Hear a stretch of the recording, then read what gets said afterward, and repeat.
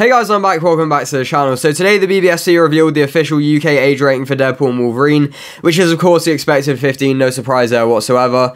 It's 15 for strong bloody violence, injury detail, sex references, very strong language. First time we've had any kind of injury detail mentioned in the ratings info of a Deadpool movie, and it is good to see that this does have very strong language. Obviously Deadpool 2 had very strong language, the first Deadpool movie didn't. It's good to see that we have a C-bomb or however many C-bombs in an MCU film. Obviously this is the first 15 rated MCU film that we have gotten, completely unsurprisingly, because it's the first R-rated MCU movie, and obviously the other two Deadpool movies rated 15, so no surprise here whatsoever. This has had like two versions or whatever of it, whatever you want to call it. It's had like two versions of it rated, a 2D version and a 3D version. It does say version there, you know, two listings there.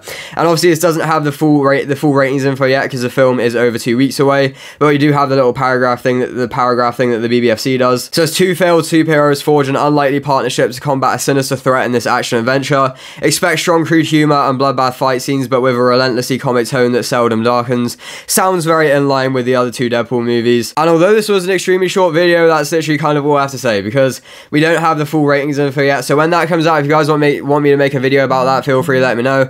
But yeah, I think it was a couple of days ago we had the Ireland age rating of it revealed, and it was a 16. So you know, all of this is completely unsurprising. Deadpool and Wolverine is rated 15. It is our first 15 rated MCU film. So yeah, thank you very much for watching this video. If you did enjoy, please do remember to like, comment, share, and subscribe if you want to. And until next time, bye bye.